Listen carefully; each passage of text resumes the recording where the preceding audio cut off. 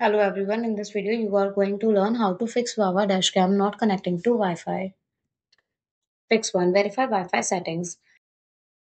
Ensure your smartphone's Wi-Fi is enabled and that it's connected to the dashcam Wi-Fi network, typically named Vava Wi-Fi. The default Wi-Fi password is usually 123456778. Fix 2. Disable cellular data for Android devices.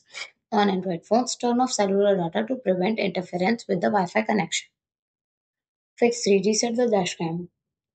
Locate the reset button on your dashcam. Use a pin or paperclip to press and hold the reset button for about 5 seconds until the device restarts. Fix 4. Update firmware. Visit the official Vava website to download the latest firmware for your dashcam model.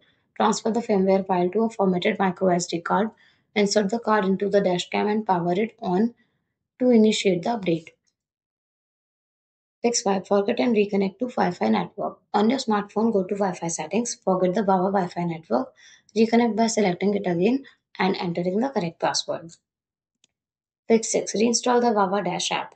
Delete the Vava Dash app from your smartphone. Download and install the latest version from the App Store or Google Play Store. Fix 7. Ensure compatibility. Confirm that your smartphone's operating system is compatible with the Vava Dash app. Ensure the dashcam's model supports Wi-Fi connectivity.